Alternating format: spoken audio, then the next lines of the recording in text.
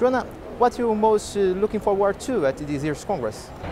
We are PhD students, so we are looking for ideas and compliments and for talking with the expert in our research area, so it's what we are looking for most time. Meeting the other colleagues from the other country, and I hope discuss the news in neuroscience and make contact with the other colleague and maybe